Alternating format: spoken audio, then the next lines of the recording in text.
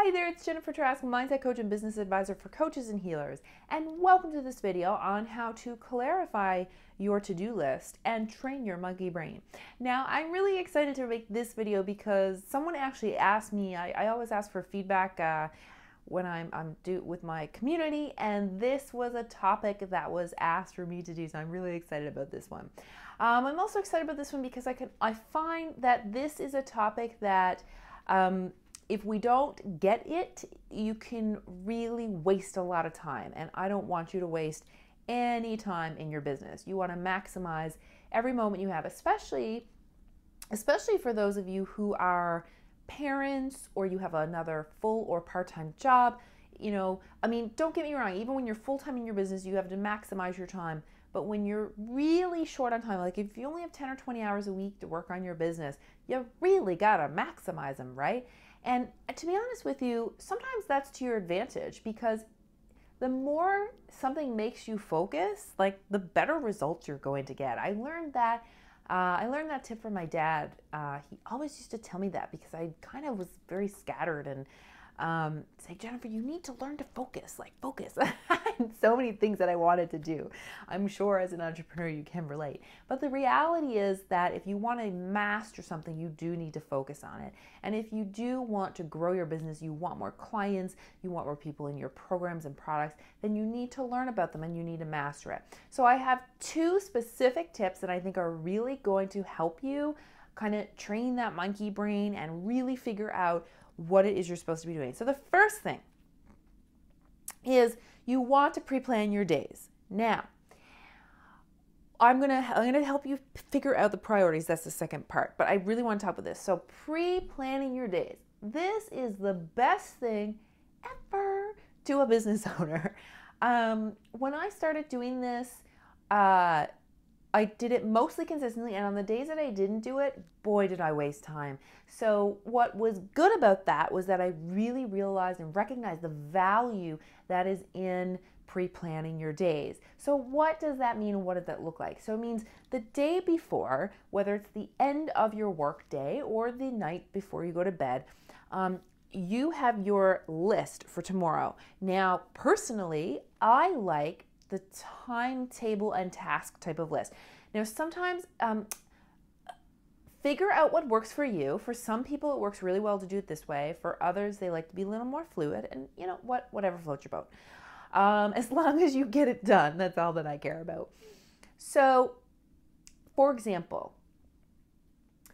this morning, I knew that in the morning, I had a list of about 4 things that I wanted to get done before I had my first call, and then I had a client call, and then I knew I was going to yoga, and then I was coming back and having lunch and getting ready. Then I was going to make these videos, which I'm doing, and right after this I'm going to be going to do some work on the back end of my website, and a couple other things that are on my list. So what that means is that I know from pretty much when I wake up to the end of the day what my day looks like and what tasks I'm going to be doing throughout those days.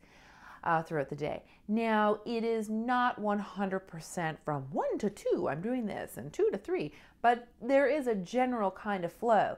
And I also do always recommend doing the stuff you don't want to do and or what should be your highest priority first before you get on to doing anything else, which means your email should not be first priority, nor social media, unless you're chunking your social media, or you're in the middle of a challenge or something and you have, or a launch, and obviously being on social media is important at that time. That's different. Otherwise, it can wait, and so can your email. So that is my first tip to help train your monkey brain. The reason this also helps train you and stay calm and focused and more deliberate in your work is because you know what you got to do. There's no second guessing. Like, how often have you wasted time being like, okay, what should I do next? Maybe I should clean the floors. They are looking dirty these days. And maybe I should check my email. And then, oh, you get this email and it remembers you, oh, right, I got to do this. And oh, I should go run this errand. And oh, I'll put this on the list. And then the phone rings and then a text message. And then you go to Facebook and holy smokes, you get down that rabbit hole, right? And so what happens is hours can literally slip by and you really haven't done anything productive. But when you pre-plan your day and you stick to it, then you get things done. Now, obviously, we live in a world where life happens. But I'm telling you, if you do this day in and day out, generally life doesn't happen that much that it's going to take you off task very often. So you should be on a roll every day getting stuff done. So that is the first way that you can get more organized. You can train that monkey brain because you know what you have to do. Now, let's talk about the second piece of this, which is what do you need to be doing?